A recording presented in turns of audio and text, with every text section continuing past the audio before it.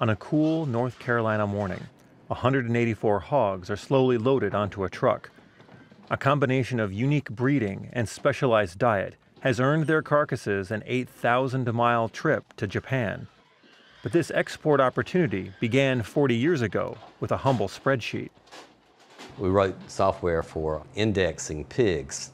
We would measure the economic traits like born alive, 21-day litter weight, growth rate. We would measure back fat. The falling price of personal computers in the 1970s allowed the Ivies to analyze their data with greater precision and encourage them to experiment with genetics and feed composition. The results of their testing led to a 4-way cross hog that gained weight well while being calm in the hog house. The resulting meat stood out from other hogs being raised at the time. You know, the industry was chasing lean, lean, lean, no intermuscular fat.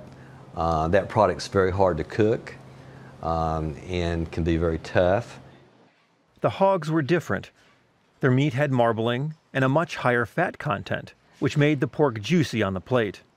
This marbling caught the attention of Japanese wholesaler Sumitomo, who was looking to import pork with some specific characteristics not normally seen coming out of U.S. hog houses.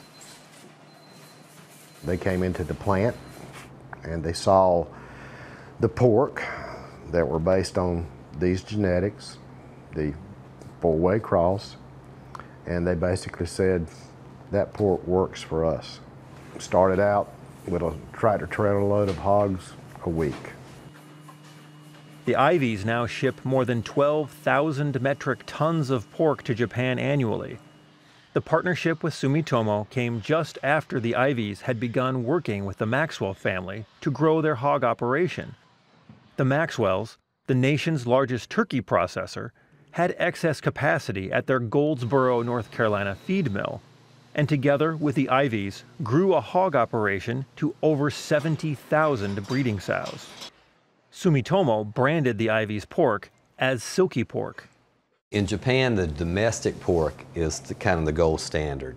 And so we have the reputation of being not a commodity pork, but a special dining experience that competes well with their domestic products. So we're very proud of that. The Japanese consumer is much more discerning than the American customer.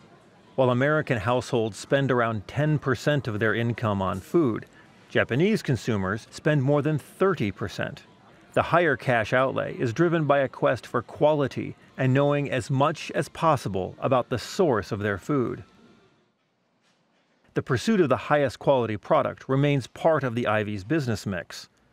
The pair owns their own feed lab, which monitors the 750 semi-loads of inputs and mixed feed that pass through the plant each week. To guard against disease, every truck is washed before it travels to a farm using 2 different truck washes. At the plants where silky pork is processed, like this one in Rantoul, Illinois, Sumitomo places its own inspectors to help ensure the pork is being cut in the way Japanese consumers prefer. Yoki Miyawaki visits all the plants that process silky pork. Japanese consumer wants to have super safe products. Whatever it is, they want to make sure that it was produced under a safe production procedure, and also wants to purchase stuff that is traceable. Although pork is a traditional protein source in Japan, it has been secondary to seafood.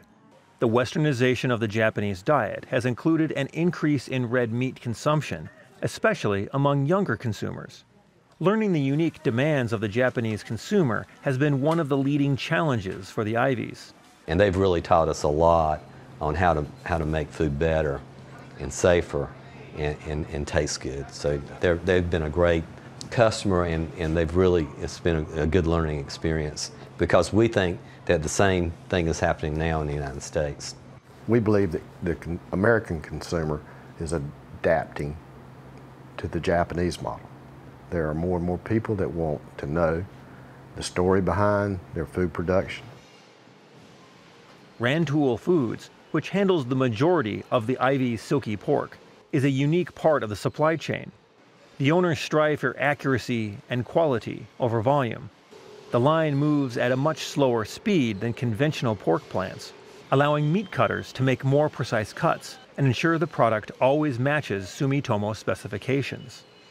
Each package is sealed individually, dunked in a cooling tank to remove any surplus heat, and inspected before boxing. The pork will remain at 34 degrees for the entire 17-day trip to Japan, delivered fresh to Sumitomo for slicing and delivery to retailers. One cut that is produced at Rantoul is the single-ribbed belly. American processors usually cure it for bacon. However, the Japanese consumer slices the belly for cooking. At plants like Rantoul, the spare ribs are pulled out individually, leaving the rib meat attached to the belly. The cut earns a premium in Japan and justifies the labor-intensive prep. The IV's data and focus on quality has given Japanese retailers the confidence to market silky pork next to domestic pork successfully. And the brothers have plans to expand their reach by looking for markets closer to home. We think we've done that in Japan, and we would love to do that here in the States. American consumer deserves it. I don't think they've gotten it yet. From Market to Market, I'm Peter Tubbs.